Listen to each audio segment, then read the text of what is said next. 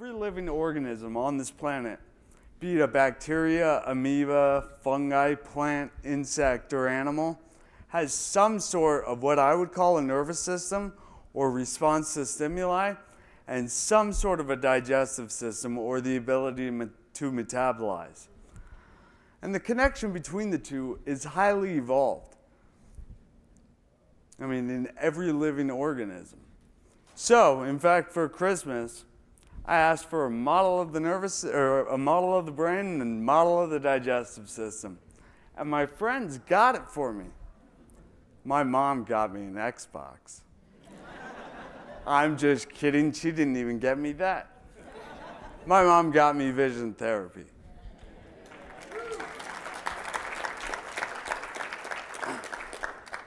So I could do an entire presentation about the gut-brain axis, or how the gut and the brain are related.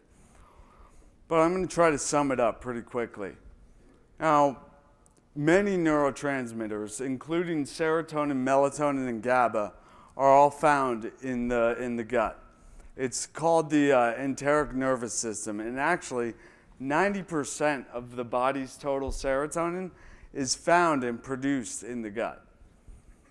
So, enteric nervous system, second brain are both names for it. And with 100 million neurons, that amount of neurons is comparable with how many neurons are in the spinal cord. So even before we had data to show all of this, we use it in language all the time. Like gut feelings, or my favorite, butterflies in the stomach while you're standing up giving a speech. This isn't really about the gut, but I thought it was pretty funny. It says, the human brain starts working the moment you're born and never stops until you stand up to speak in public. So when you're dealing with an inflamed gut, you're dealing with an inflamed brain, and here's why. So about 9 months after my brain injury, I had a blood test done, and it showed that I had low protein levels, which didn't make sense to me because I ate a protein shake every morning, I ate meat with every meal. Basically what might have happened is after the brain injury, communication to my gut, to my body in general, but to my gut especially, was uncoordinated. And with the communication between the brain and the gut uncoordinated, it essentially created intestinal permeability, where food particles were able to cross the intestinal lining into the portal vein undigested. Now, normally, foods are broken down into peptides, glucose, fatty acids, vitamins, minerals, or other particles that the blood can recognize and transport throughout the body. So what happens when a whole food particle enters the blood is the blood doesn't recognize it, and it acts the same way it would act if you had a splinter, by creating an immune response and sending inflammatory cytokines to the area.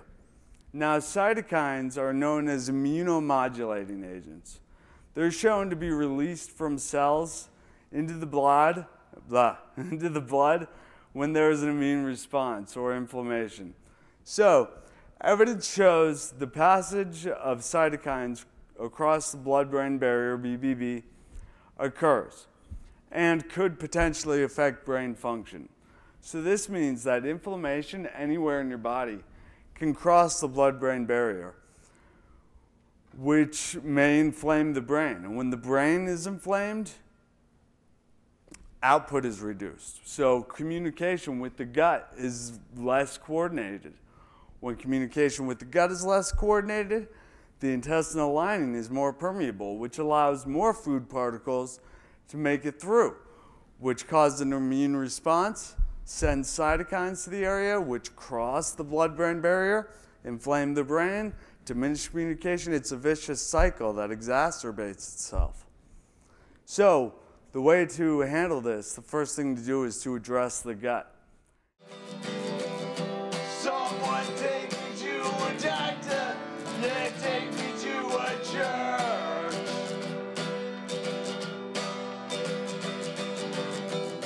Someone take me to a doctor,